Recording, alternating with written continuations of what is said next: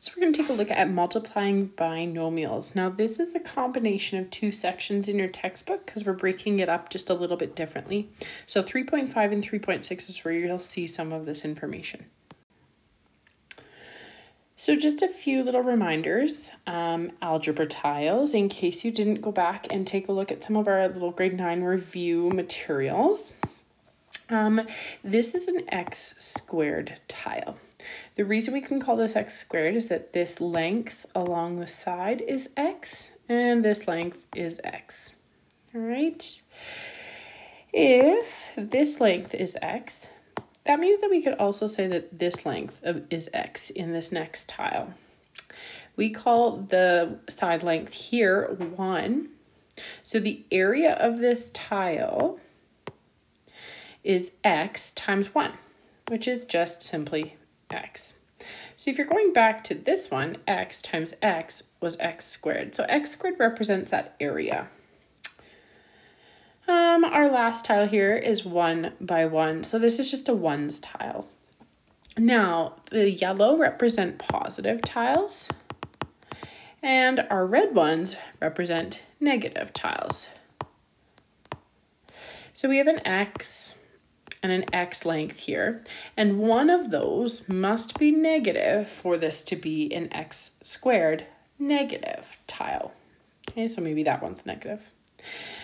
All right, this is our negative x tile. Therefore, again, one of our side lengths must be negative, and this is our negative 1 tile. So using these in a few of our other little things coming up. Also a reminder, a monomial is a term to describe one term. So like a 3x squared would be a monomial. There's only one thing.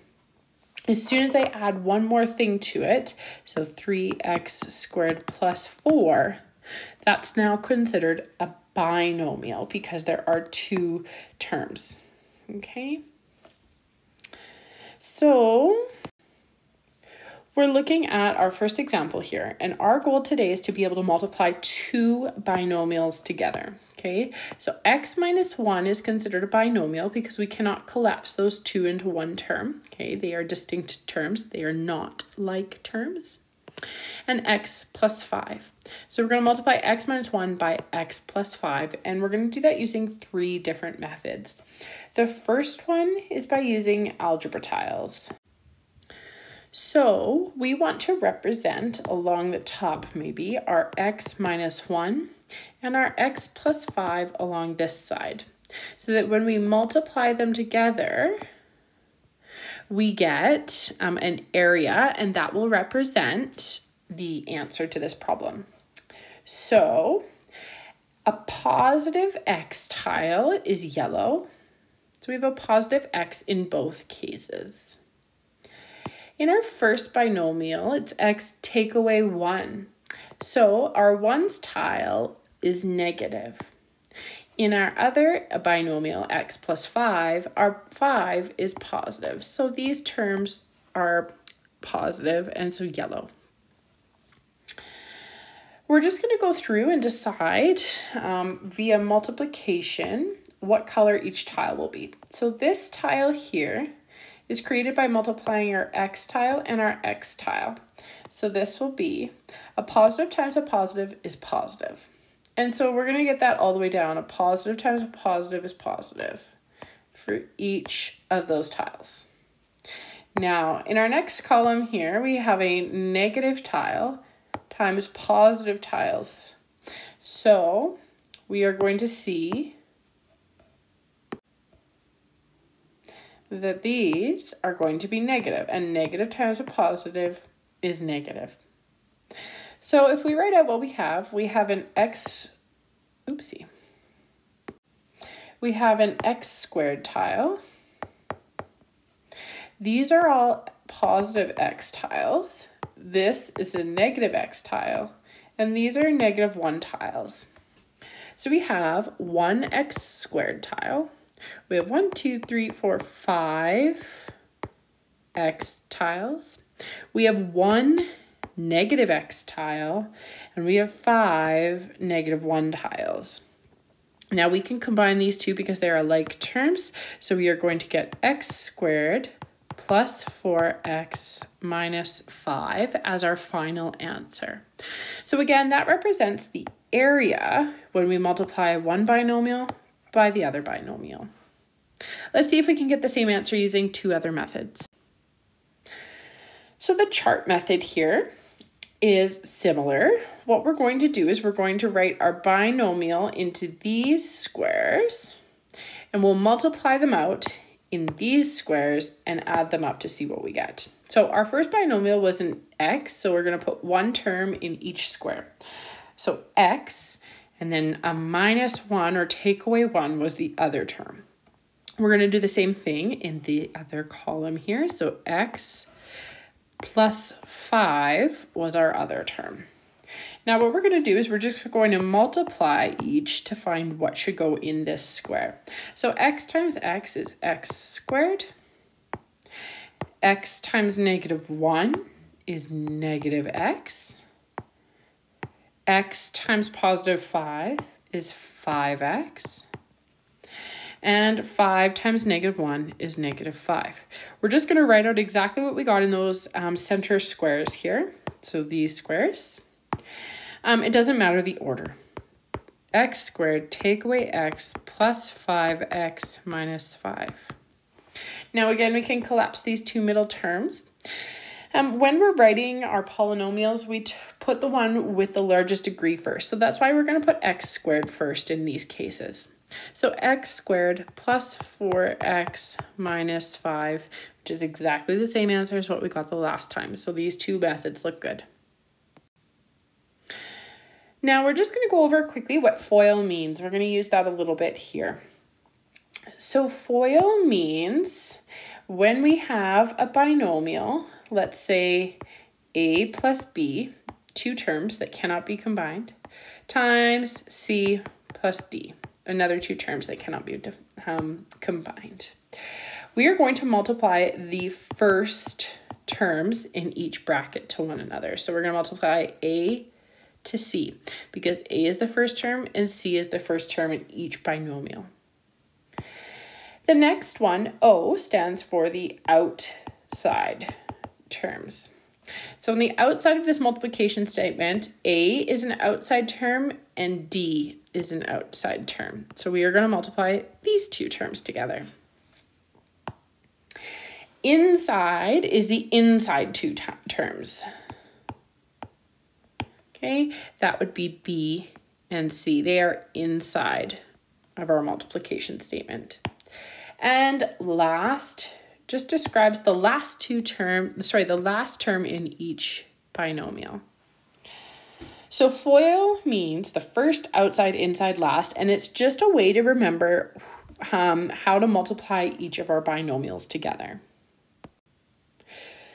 So the last way that we're going to show this, the product of x minus 1 times x plus 5 is we are going to FOIL them. So I'm just going to write this out a little bit larger. We're going to get x minus 1 times x plus 5.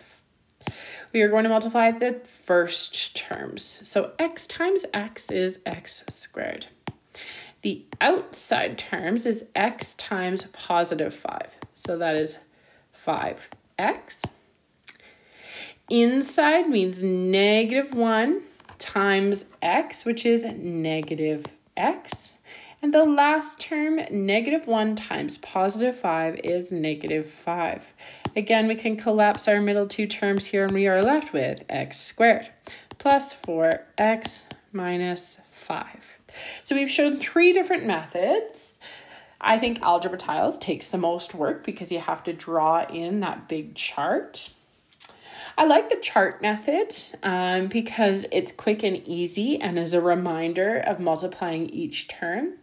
FOIL is the most common and we're going to use it. I will keep using it as a way to expand my terms. However, you are free to use any of these three methods. So example 2, what did this student do wrong? Let's fix it. Check by substituting a number for P. So let's quickly take a look and see if this student's answer is correct or incorrect. So let's choose I don't know, p equals 2. Okay, so in our term 2p minus 1, 2p plus 3, we would get 2 times 2 minus 1, 2 times 2 plus 3. So 2 times 2 is 4, take away 1 is 3. 2 times 2 is 4, plus 3 is 7. So our answer should be 21 when we FOIL it out. So let's check that one. 4p squared minus 3. So 4p is 2 squared, take away 3. 2 squared is 4. 4 times 4 is 16. 16 take away 3 is 13. So because these two do not equal one another, we cannot say that 2p take away 1 times 2p plus 3 is equal to 4p squared minus 3. They must be the same when we substitute a number in. So what did the student do wrong? Sometimes what I think is the easiest way of identifying the error is just by working out the problem myself. So let's expand 2p take away 1 and 2p plus 3. So we're going to FOIL. So first, outside, inside, last. First terms is 2p times 2p. 2 times 2 is 4. P times p is p squared. 2p times 3, the outside terms, is 6p. Inside terms, negative 1 times 2p is take away 2p. And the last term, negative 1 times 3 is take away 3. We can collapse the middle two terms here. Notice that that happens quite often. So 6p take away 2p is 4p, take away 3. This is our correct answer. We could double check by subbing in p equals 2. So let's do that. So 4, 2 squared, plus 4 times 2, take away 3. 2 squared is 4. Times 4 is 16. 4 times 2 is 8. Take away 3. 16 plus 8 is 24. Take away 3 is 21. 21 was what we saw up top. So we do have our right answer. What did the student do wrong? Well, in the student's answer of 4p take away 4p squared take away 3, they're missing this 4p squared or 4p term. So they actually didn't multiply out these middle two terms. That means they missed the outside and the inside steps. What they did is they multiplied 2p by 2p, negative 1 by 3, and they called it a day. So they missed multiplying the outside and inside terms. Okay, example 3 looks harder than it is. What we're going to do is we're going to expand and simplify. What I like to do is look, and I'm going to expand my binomials first. So I'm going to forget about the 2 for a second, and I'm going to focus on expanding m plus 3 and 5m minus 1. I'm going to expand that one first. So I have to keep the 2 here. So I'm going to say this equals 2 times whatever I get for that expansion. So first, m times 5m is 5m squared. Outside, m times negative 1 is negative m. Inside, 3 times 5m is 15m. And last, 3 times negative 1 is negative 3. That's the end of our expansion for that binomial times binomial. We need to do this again though. We see in the next term, so we're going to subtract 4 times 2 binomials again. So I'm going to leave the 4 out front, and I'm going to expand these binomials. So first terms, 2m times m is 2m squared. Outside, 2m times positive 5 is 10m. Inside, -1 times m is -m. Last, -1 times +5 is -5. We're going to take a look at our terms here now.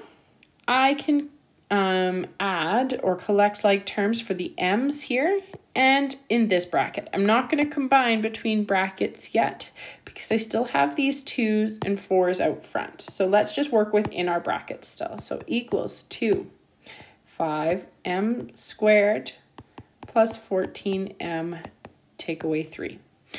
And again, working within our same bracket, we have 2m squared plus 9m take away 5.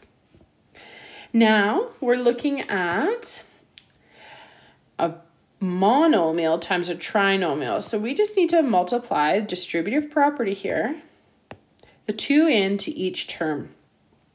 So we're going to get 10m squared plus 28m take away 6.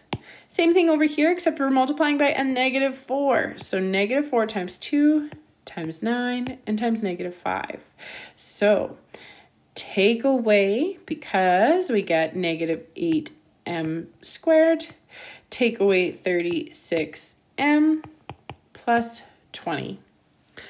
Now we can combine like terms. So we have 10m squared and -8m squared.